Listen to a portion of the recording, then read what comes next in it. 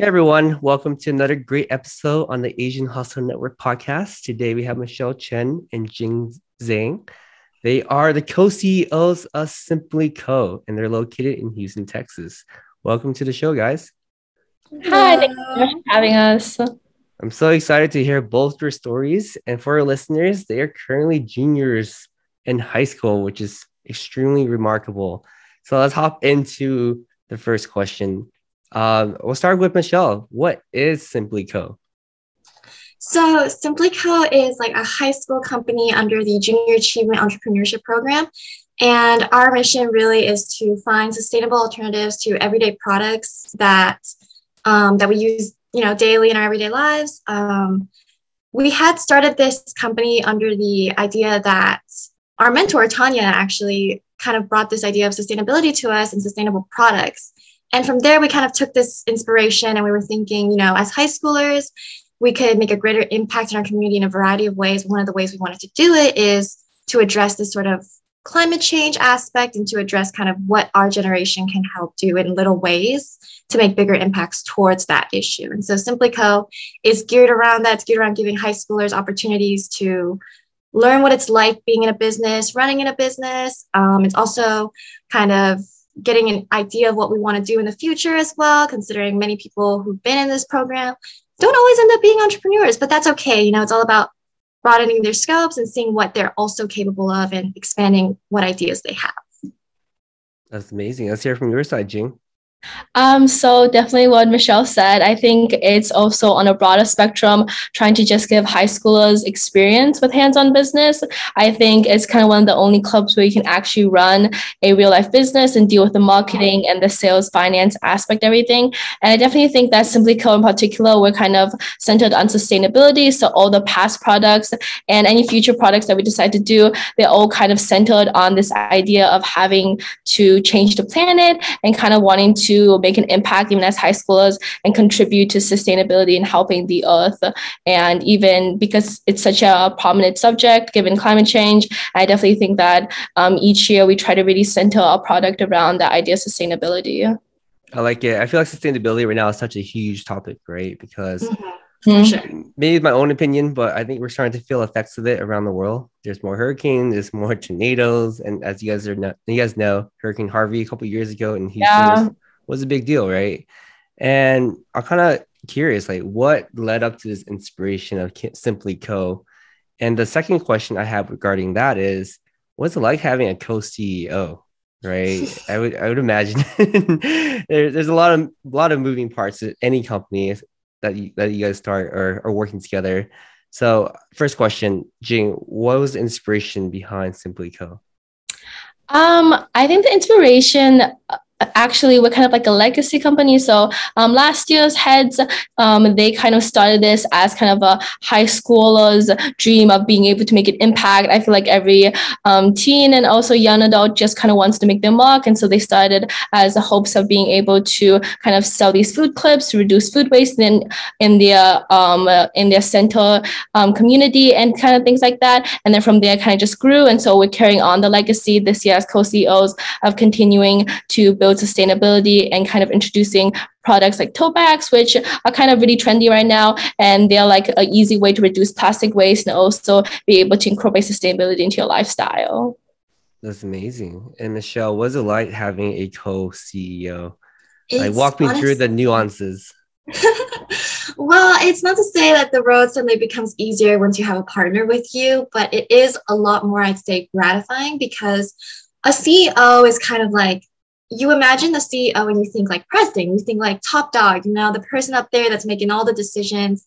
But there's a lot of behind the scenes work that comes into getting that decision in the first place, working with people around you, trying to organize everything. And sometimes it's hard to strike a balance. And I think that's maybe one of the big things that being a CEO, being somebody who starts something, that's something that's a pivotal struggle, is always trying to find a balance. And with a co-CEO, especially with Jing, it's just amazing to have somebody to bounce ideas off, working like on an equal platform as well, and being able to accept like constructive criticism, but also know that this is the person that's going to have your back. This is the person that's going to, that the two of you are responsible for a huge and really awesome experience, and you're both kind of piggybacking off each other, and it's just there's hard times, there's struggles for sure, but it's easier to weather through when you have somebody that you can trust and somebody that you know isn't saying something to just go along with it, but will step in and will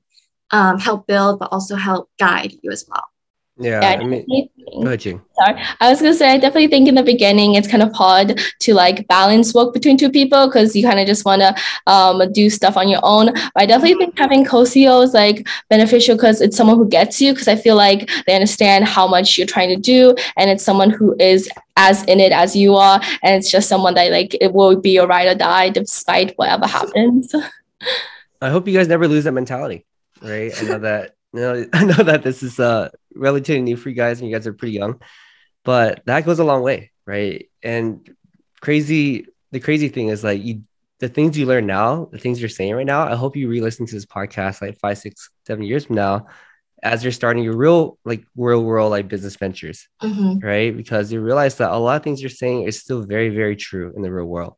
Like it's so necessary to have a co-founder or co-CEO or whatever it is that you're working with, because it gets really hard.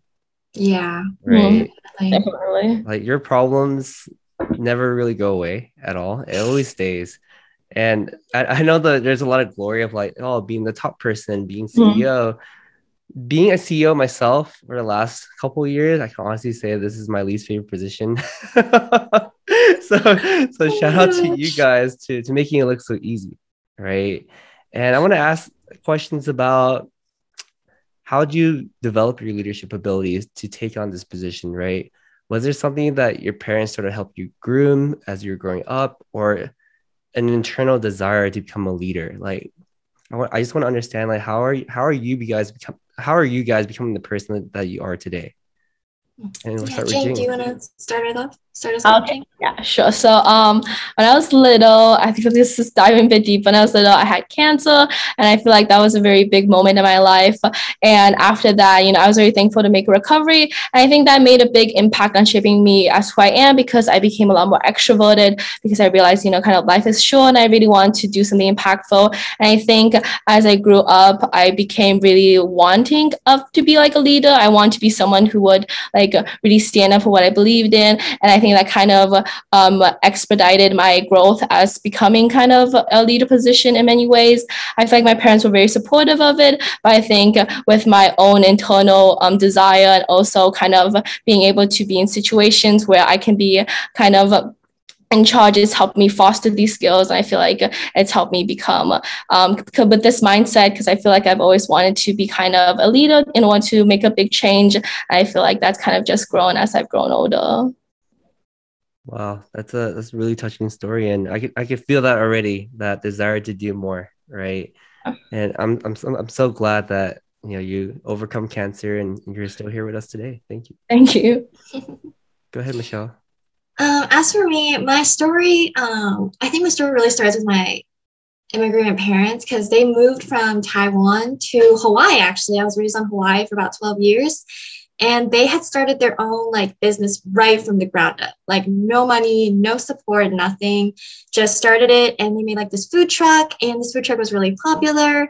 And every day after school, my dad would pick me up from school, take me there. I'd be like cleaning tables. I'd be like playing with the customers sometimes. And it's just the idea of a small business has always been in my family. Like even moving to Texas, they started a restaurant from the ground up as well, with a little bit more support.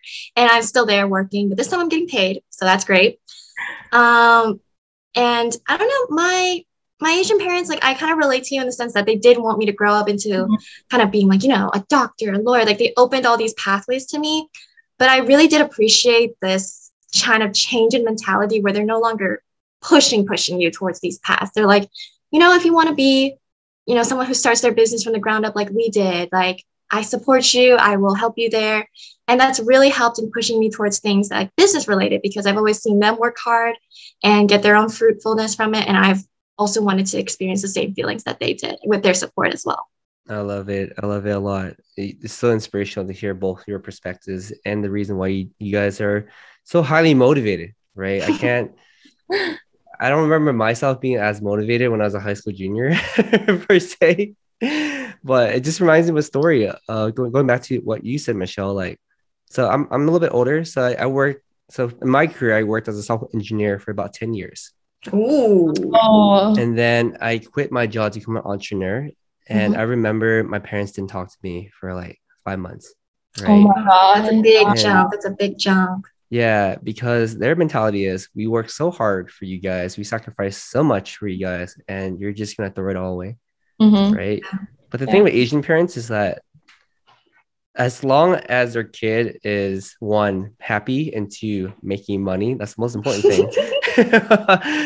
As long as you can demonstrate to them that you can be self-sustainable, that's really all they care about, right? At the end of the day, they want you to be happy, right? I definitely think that there has been a bit of a change mentality. I feel like they just gently push you towards like the stereotypical doctor, lawyer stuff these days. I feel like my parents, and like I feel like a lot of parents, Asian parents now, they're kind of more accepting of the world, how they are these more new jobs that are coming out, and that I think what you said, like as long as their kid is like living a good life and happy, I feel like they're not as critical as past generations have been. And I think the root of it is just that, you know, as immigrants, my parents, they really wanted like their kids to be happy and not have to suffer. I feel like they think they have this mentality like, you know, these standard jobs are the ways to go, and like engineer, like you'll always be needed, and like there's no like job insecurity. I feel like now they realize kind of, I think they've become more open in these past few years about how there's like entrepreneur jobs and things that like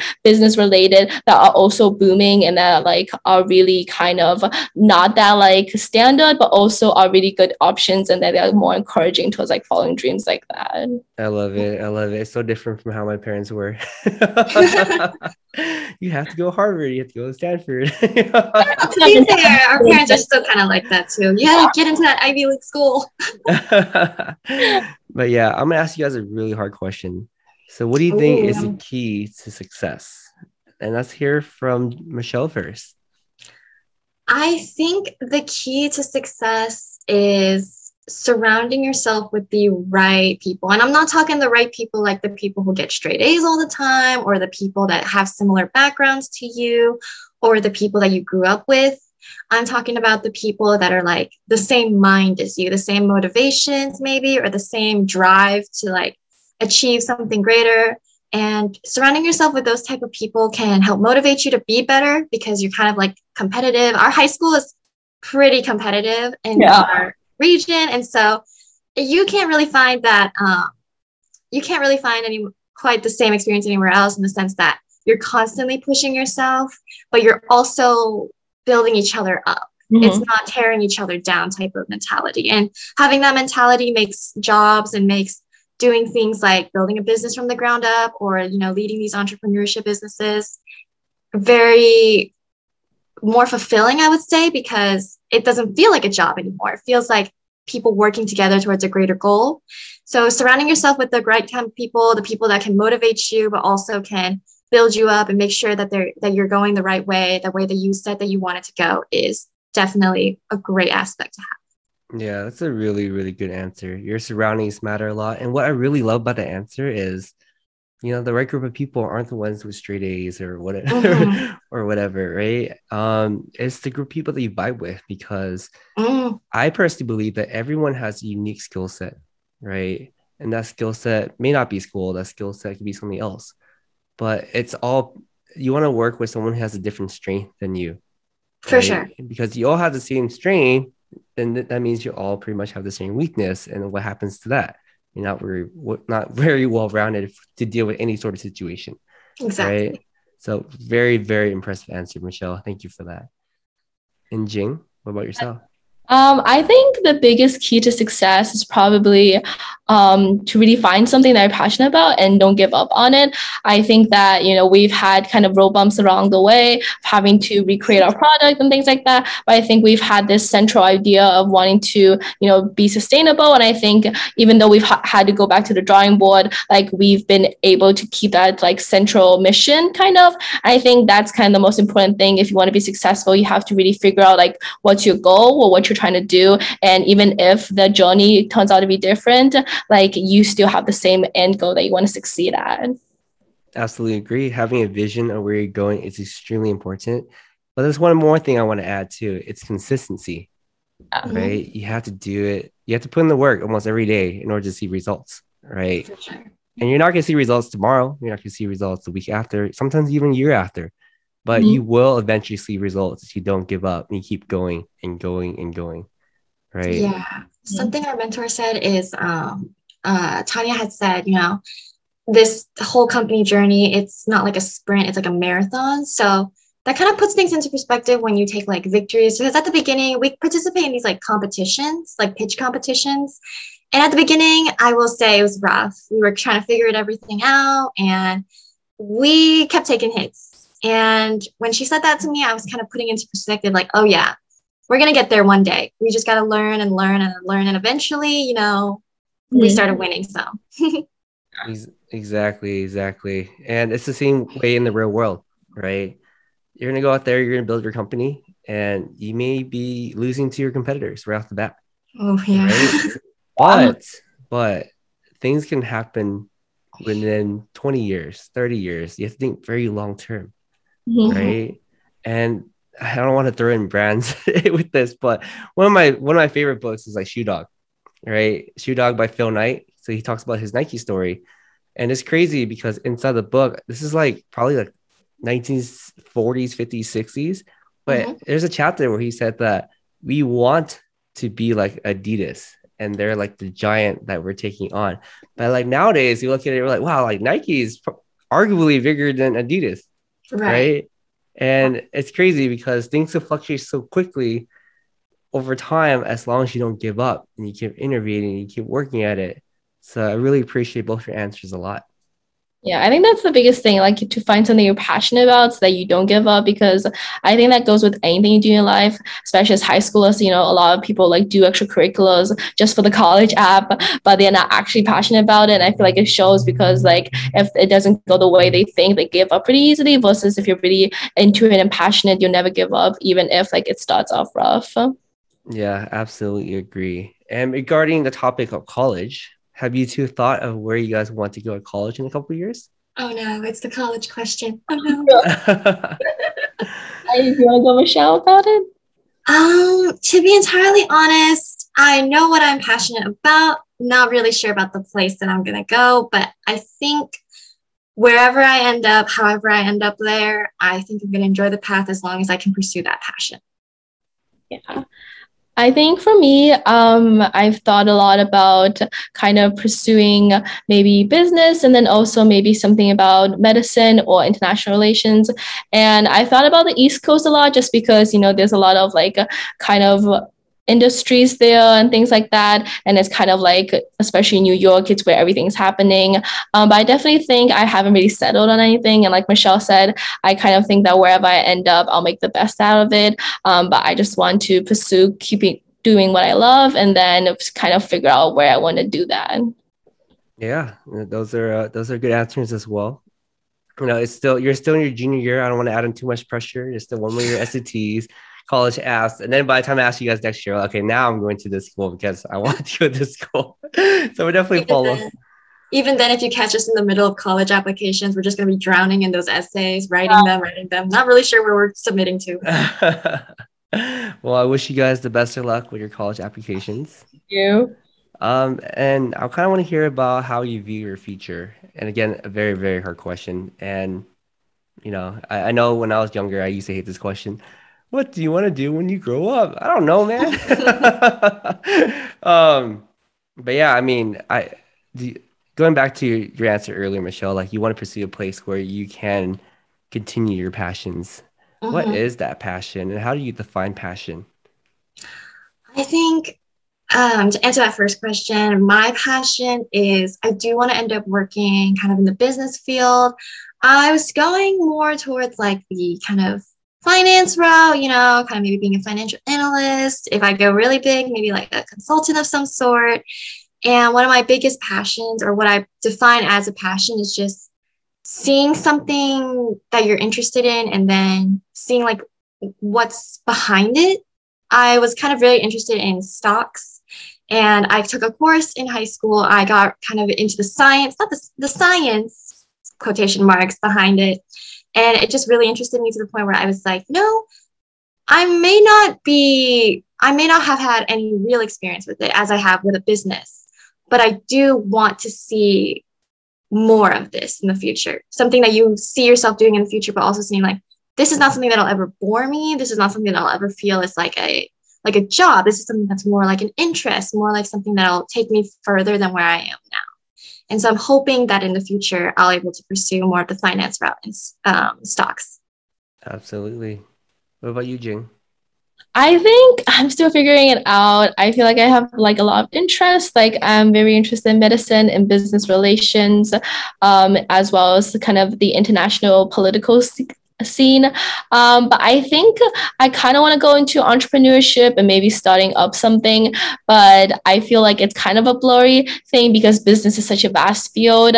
And I feel like maybe as I grow up and I enter the real world, I'll see a problem and I'll be like, I want to start a company to solve that. But for now, I'm thinking maybe working like in administration in a hospital or maybe venturing into more of the international relations scene. But I've always had this kind of dream of being an entrepreneur, but I feel like that's something that has to work itself out if I see an opportunity for that to happen. Yeah. I mean, that's again, like I said earlier, this is a hard question, right? Because that's a question I used to hate when I was growing up too. And the crazy thing, in my own personal opinion, is that when I was younger, I did have a lot of interest, right? For example, my college major was business, engineering, and pre-med. Wow. Right? You're tackling the big three. Because I didn't know what I want to do. I always hated that question, right? But the crazy thing is, whenever you guys start your own venture one day, you would draw upon each of these experiences at different times, right? For example, as I'm starting my startup, I use what I thought I learned in business to incorporate my engineering side, which is I've been hiring more engineers. And when they give me deadlines, I know exactly that's not the right deadline, and you get to reorganize your schedule better, right? And as weird as it sounds, when I was pre-med, I learned about how health insurance works. So when I became an entrepreneur and you have to buy your own health insurance, I'm like, oh, I kind of understand what I need to buy for myself, right? And you may think that you have to have things figured out right now and you have to focus on one thing. But the crazy thing is like, in life, you're going to draw upon all these experiences that you learn, good and bad, to help you grow as a person. So my advice is don't be afraid to be like, I have a lot of interests, right? Because we're, as human beings, they're so multifaceted that we can be good at a lot of things at the same time. It's not this mentality that you have to be good at one thing. Yeah. Yep. That's my mentality. So I do have a final question for you guys. And that question is, what advice do you have for other high schoolers who are high school juniors who want to get into this entrepreneur program and serve as co-CEOs in a high school startup? Jing, do you want to take this one first? Sure. So I think that to be junior achievement is kind of this worldwide, even global business kind of program. And so I think that if you contact and then you can like get in contact with your local mentor, like Tanya is our local mentor, and they can help you start up there and kind of grow. And I feel like it's just something that you kind of have to grow on your own. Obviously, from the start, we've had a lot of, kind of bumps around the road coming up as a teenagers. I feel like a lot of people at first didn't really take us seriously. And obviously, you have to find the target market for your product and things like that. And there's a lot of components you have to consider. But I feel like if you really believe in business along the way, that you'll be really able to grow with people. And I feel like what Michelle said previously, it's really important that you find a team. We're co-CEOs, but we obviously have other people working with us, like a head of sales, marketing, finance, capitalization, and together we help carry each other along the way, even when we're feeling down. And I feel like it's really important to find that team to support you no matter what, and to really have a mission, kind of think of what you want your business to be. And outside of being junior achievement in general, even if you can't get involved, you can get your own thing started, maybe kind of look for other business things in your school, in your community, and kind of even on your own, you can try to talk to people who are in the business field and really follow your passion. Like there might not be a linear way. I feel like every people have their own journeys. But even if you just have a little step along the way, you can begin your business journey and kind of just pursue that passion from there. Love it. Michelle? One thing I wanted to say, Jing brought up a lot of great points. Personally, for me, something that I think was relevant to us that I wish other people knew as well, so that it's like a hurdle that they can get past, is that it's okay to kind of struggle even as you are the leader. Like when you're a CEO, people kind of look to you for solutions. People kind of look to you to be the person making the choices, having the final say. So therefore, it feels like a lot of responsibilities on your chest, a lot of responsibilities on your shoulders to make the right call. And sometimes you don't. Sometimes maybe somebody else's suggestion was a little bit better, or maybe sometimes it just wasn't the right timing or anything kind of like that makes success feel a little bit bittersweet. But I think that as CEO and as somebody trying to start their own thing, it's okay to have failures along the way. It's okay to embrace that, especially like maybe for us, I don't know if it's a little bit, I think everyone maybe in a high schooler scenario has to have dealt with this before, but that feeling like when you're in junior year and you feel like every choice that you make towards extracurriculars, towards assignments, tests, taking like SAT, ACT, all these things, like you feel if you make the wrong choice, it's going to majorly impact your future. And that's not precisely true. It's okay to make mistakes. It's okay to retake that test. It's okay to accept the B, the C, the F. It's okay to not be able to communicate or not communicate initially. Just as long as you learn from those mistakes, you take them in stride and you're able to move past them. That's the key thing to really keep in mind throughout your entire journey, whether it's business related or not. Yeah, I think definitely as Asians too, I feel like this like mentality, you always have to get an A. And I feel like it's important to kind of have your first failure, because I feel like from then, you know, like where you've hit bottom and then you can only go up from there. Because I feel like it's important to be able to recognize that, you know, sometimes things will not go as well as you think they will, even in general, but you just have to stick through it. And if it's something that you're really dedicated to, if you put in the work, it will pay off in the long term. But it's just important to acknowledge that, you know, things don't get done in a day and that you just have to be in it for the long term and to be really passionate about it. Yeah, I really appreciate both your answers today. And again, I wish that you guys re-listen to this podcast, one, before you apply to college, and two, after college. Because I hope that the message you have during this podcast will never change, right? What you say is great. And I hope that, and if it does change, it will continue to evolve because you guys are becoming more experienced along your journey. Yeah. Thank you so much. This was a really enlightening podcast. Of course. And thank you guys so much for hopping on the podcast. So one more question. So how can our listeners reach out and email you guys online if they have any questions? So our email is simplyco20@gmail.com, but our probably the easiest way to reach out to us is via our Instagram at the Simply Company. That's the best way to reach out to us, and if they have any questions or want to talk to us more about our entrepreneurship journey.